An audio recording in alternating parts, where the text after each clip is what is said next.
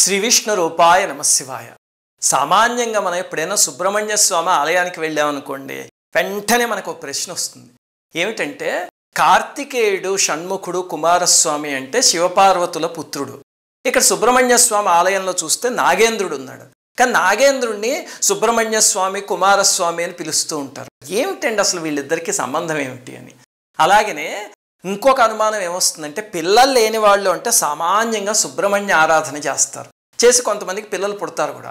ఏమిటండి సుబ్రహ్మణ్య ఆరాధనకి ఈ పిల్లలకి మధ్య ఉన్న సంబంధము అని, అవి రెండు ఈ వీడియోలో చెప్పుకుందాం.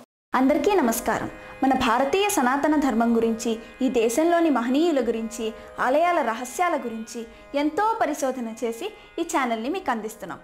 సబ్స్క్రైబ్ చేసి పక్కనే ఉన్న బెల్ ఐకాన్ని క్లిక్ చేయండి. సుబ్రహ్మణ్య ఆరాధనని మనం 3 రకాలుగా చేయొచ్చు అన్నమాట.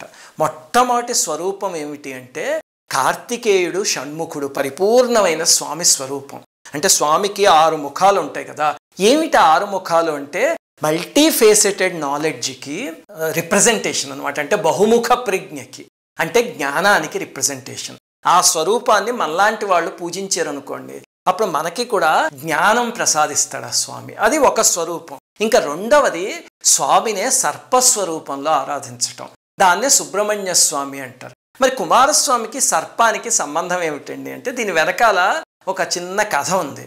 అదేమిటి అంటే, ఒకసారి స్వామి కైలాసంలో అమ్మవారి ఒళ్ళో కూర్చుని ఉన్నట్టు, పార్వతీదేవి ఒళ్ళో కూర్చునే కైలాసానికి వచ్చిన వాళ్ళు, వాళ్ళ నాన్నగారిని చూడటానికి వచ్చిన వాళ్ళందరినీ ఊరికైనా అలా చూస్తున్నట్ట. చూస్తుంటే ఈ లోపల ఏమైంది, దేవతలు వాళ్ళందరూ చక్కగా మెరిసిపోయే బట్టలు అవన్నీ వేసుకొచ్చారు. బాగానే ఉంది. ఈయన చూస్తున్నాడు. ఈ లోపల సనక సనందనాథులు వచ్చారు. బ్రహ్మమానస పుత్రులు ఉన్నారు కదా, నలుగురును. వాళ్ళు దిగంబరులు, వాళ్ళకి శరీరం మీద స్పృహ ఉండదు. దాంతో వాళ్ళు వచ్చేసరికి స్వామి చూసి వాళ్ళ అవహేళనగా నవ్వేట. తర్వాత పార్వతీదేవి మందలించి, నాయన అలా చెయ్యొచ్చా, మహాపురుషుల మీద ఎప్పుడైనా అపహాస్యం చేయడం, వాళ్ళని అవమానించడం చెయ్యొచ్చా, ఎంతటి తప్పు పని చేస్తావు నువ్వు, దీనికి ప్రాయశ్చిత్తం చేసుకో అని చెప్పాట పార్వతీదేవి.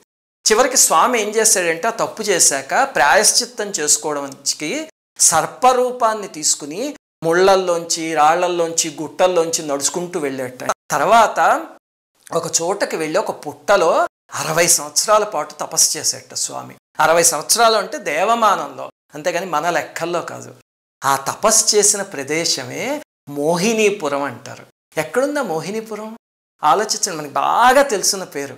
మనం మోహినీపురం అనే పేరుని అరగదీసేసి మోపిదేవి అని చేస్తాం. కృష్ణా జిల్లాలో విజయవాడకి దగ్గరలో మోపిదేవి ఉంది చూడండి. ఆ క్షేత్రంలోనే స్వామి సర్పరూపంలో ఎన్నో సంవత్సరాల పాటు తపస్సు చేశారు. అసలు చాలా శక్తివంతమైన ప్రదేశం. మనం ఇంకొక ఎప్పుడైనా వీడియోలో మోపిదేవి గురించి ప్రత్యేకంగా చెప్పుకుందాంలేండి. అలా చేస్తున్నప్పుడు స్వామి పాకే ప్రాణులన్నిటికీ అధిదేవత అయ్యాడు. అంటే చిన్న పురుగు ఉంటుంది, ఆ పురుగు దగ్గరించి ఏదో పెద్ద కొండ చిలువ అనకొండ వరకు ప్రతి పాకే ప్రాణిలోనూ షణ్ముఖుడు ఉండేలాగా అధిదేవత అయ్యాడనమాట. అక్కడి నుంచి వచ్చింది ఈ పాములకి కుమారస్వామికి ఉన్న సంబంధం ఏమిటి అనేది. అందుకే మీరు చూస్తే సుబ్రహ్మణ్య ఆరాధన చేసేవాళ్ళు కొంతమంది నూడిల్స్, సేమియా అలాంటివి కూడా తినరు. ఎందుకు అంటే, అలాంటివి తినడం అనే ఊహని కూడా వాళ్ళు భరించలేరు అనమాట. ఇప్పుడు మనకి చక్కగా దేవతా స్వరూపాన్ని ఏదో పటికి బెల్లంలా చేసి తినేమంటే మనం తినగలమా? బాధేస్తుంది కదా, పూజలో పెట్టుకుంటాం తీసుకువెళ్ళి. అలాగా సుబ్రహ్మణ్య ఆరాధకులు ఇవి కూడా తినరు. అంత చిత్తశుద్ధితో పూజిస్తారు స్వామిని. ఇప్పుడు మీకు కుమారస్వామికిను సుబ్రహ్మణ్య స్వామికి అంటే నాగేంద్రుడి స్వరూపానికి సంబంధం ఏంటో తెలిసింది కదా. మరి దీనికిను పిల్లలు పుట్టకపోవడానికి సంబంధం ఏమిటండి అంటే, ఇందాక నేను చెప్పాను కదా, పాకే వాటన్నిటికి ఆయన అధిదేవత అయ్యాడు అని. ఇప్పుడు పురుషుడి శుక్రం ఉంటుంది కదా, వీర్యం, దాన్ని తీసుకువెళ్ళి మీరు ఒక మైక్రోస్కోప్లోనో ఎందులోనో పెట్టి చూడండి. అందులో పావుల్లాగా పాకే జంతువులు కొన్ని వేలు లక్షలు ఉంటాయి, అంతేనా? అంటే వాటన్నిటికీ కూడా స్వామి అధిదేవత అనమాట. అవి కూడా స్వామి అధీనంలో ఉంటాయి. అందుకనే వీర్యానికి, స్పర్మ్కి సంబంధించిన ఏమైనా సమస్యలు ఉంది, ఫర్టిలిటీ అలాంటివి లేకపోతే కనుక అప్పుడు సుబ్రహ్మణ్య ఆరాధన చేస్తే వెంటనే ఆ సమస్య ఎందుకు తీరుతుంది అంటే, దానికి అధిదేవత అయి ఉన్న స్వామి అనుగ్రహిస్తాడు కాబట్టి తీరుతుంది. ఇంకా 3వ స్వరూపం ఏంటి? స్వామిని ఆరాధించడానికి చాలా స్వరూపాలు ఉన్నాయి ప్రకృతిలో, ముఖ్యమైనవి 3 అనమాట. ఇంకా 3వ స్వరూపం ఏంటండి అంటే, అది కూడా ఒక పామే. ఏమిటా పాము? మనలో ఉన్న కుండలిని శక్తి. ఇది ప్రతి వాళ్ళల్లోనూ నిద్రాణంగా ఉంటుంది కదా. ఉంటే ఈ స్వామి ఆరాధన చేస్తూ ఉంటే కనుక ఆ కుండలిని మేల్కొని షట్చక్రాల ద్వారా చివరికి సహస్రారానికి చేరుకుంటుంది. అంటే షట్చక్రాల ద్వారా తను ఎక్స్ప్రెస్ చేసుకుంటూ పైకి వెళ్తుంది కదా, అవే ఆ షణ్ముఖాలు అనమాట. అందుకే మీరు చూడండి, తమిళనాడులో 6 షణ్ముఖ క్షేత్రాలు ఉన్నాయి. అసలు అక్కడికి వెళ్ళి కానీ సాధన చేస్తే కనుక కుండలిని జాగరణ చాలా తేలిగ్గా జరుగుతుంది. ఎందుకంటే ఒక్కొక్క క్షేత్రానికి ఒక్కొక్క షట్చక్రాన్ని యాక్టివేట్ చేసే శక్తి ఉంది. అంతటి శక్తివంతమైన క్షేత్రాలు.